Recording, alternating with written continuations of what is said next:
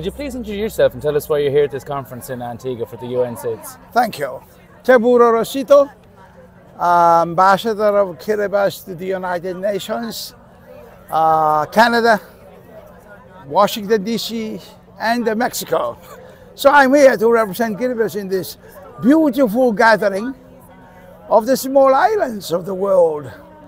In other words, the big ocean states of the world. Yeah. And so we're here to come together and think, work together, find our way forward. People say we are left behind because of the many challenges. And yes, I agree there are many challenges. Everyone has a challenge in life, but they say the SIDS people, SIDS countries and people have more challenges than other people. The bigger countries and the more developed countries and the landlocked countries may be more fortunate than us. So if that is just true, if that is what the situation really is, and I think it is, let's come together.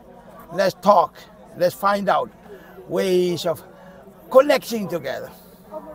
Of course, we can do our things by ourselves. But would it be more wonderful to come together and hold hands and start moving things together? And define development the way we see, and define many other things the way we see it? That would be nice. That's why I'm here. I'm excited. I'm talking and I'm listening to all what's being said by my colleagues from the small islands. I think it's good. I think at the end of this, the main thing is to come out and feel much stronger. Feel that we can do greater things as a result of this. Working together, of course.